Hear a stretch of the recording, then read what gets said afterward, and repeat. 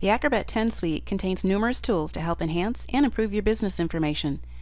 The Acrobat 10 suite, which is available only for Windows, contains Adobe Captivate 5, Adobe Presenter 7, Adobe Photoshop CS5, Adobe Lifecycle Designer ES, and the Adobe Media Encoder CS5. In this video tutorial, we'll explore using the Adobe Presenter component of the Acrobat 10 suite to turn a simple PowerPoint file into a dynamic, self-running presentation. In this particular example, we have a PowerPoint presentation that instructs speakers at a conference on how to use the projection equipment. Now, many of the conference speakers have already attended a conference call reviewing this information, but now I need to make sure those who could not attend the conference call receive the same information. I could simply create a PDF of this content and send it out to the speakers, but then none of the audio or Q&A that was presented during the conference call would be included. So, to address this, I'm going to enhance this particular PowerPoint presentation, and I'll also add an interactive component to assess the effectiveness of the content. Specifically, I'll be adding narration, video, and a survey to the PowerPoint file. Now, the first thing to note is that Presenter is not a standalone application. Instead, it's a plugin to PowerPoint, just like the PDF Maker macro that Acrobat 10 installs. It will appear in the menu, and the commands can be accessed via the ribbon in PowerPoint, versions 2002, 2003, 2007, or the 32-bit version of 2010. Now, within the ribbon, you'll find settings for publishing your presentation, importing or adding audio, video, flash files, or even the ability to add quizzes. In addition, the application section allows you to set up preferences, such as bio information for each presenter. Let's go ahead and get started by creating audio for the first slide. When I select the record button, I'm automatically prompted to test my microphone level, ensuring that I don't sound like a mouse when I'm done.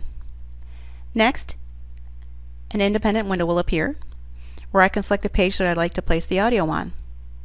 I can also add a script for each slide so the information is searchable, and you can also include notes from PowerPoint directly within the script. So I'm going to go ahead and add my PowerPoint notes to this script and just record the first sentence.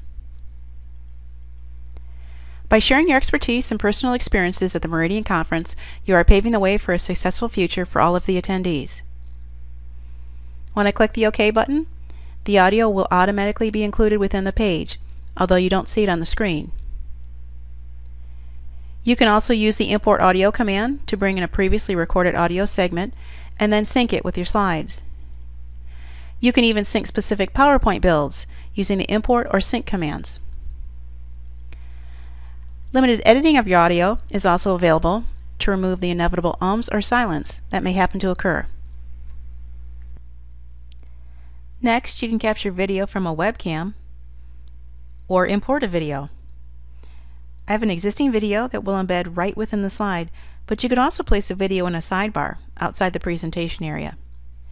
Now, this video import dialog is very simple for users who may not be familiar with the video tools. You can import Windows Meta files, QuickTime files, or Flash video.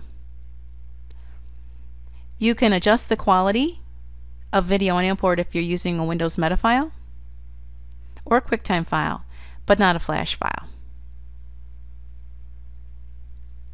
The video will appear as a white box because we haven't published the content yet, so I'll go ahead and move it to the upper right hand corner.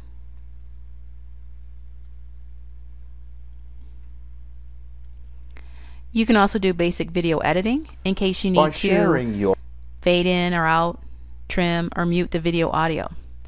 In this case, we're going to delay the video because we already have audio on the first slide.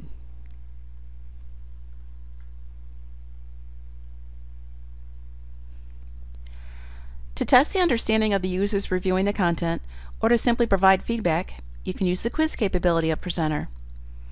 As an example, the last page of this presentation already has a quiz built into it. Now, to track feedback information from quizzes, you'll need a suitable server to collect the information. Once you finish adding interactive content to your presentation, you'll find three options to publish the information.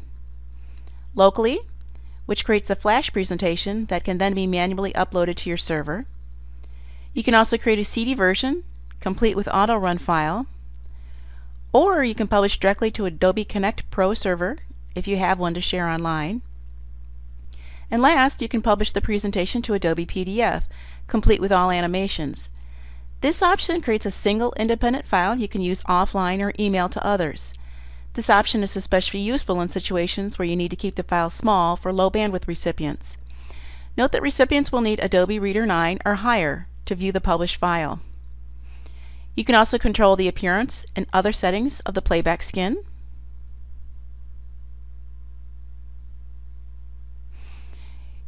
You could even attach a file to include with your presentation. Now I'm going to go ahead and open a pre-existing version of this particular presentation that I previously published to Adobe PDF. As you can see from viewing the resulting PDF in Acrobat or Reader, Presenter has created a table of contents skin that you can use to move around within the presentation. You can see notes, search for words, and even view attachments if there are any. And also, because we imported the video from the Presenter menu, you'll have a scrubber that allows you to pause and move forward and backward within the presentation. The same scrubber does not appear if you import video directly into PowerPoint outside of the Presenter menu. Let's see how our audio and video works on this particular page.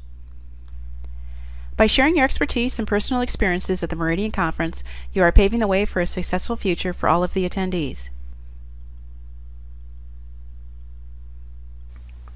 By sharing your expertise and personal experience at the Meridian Conference.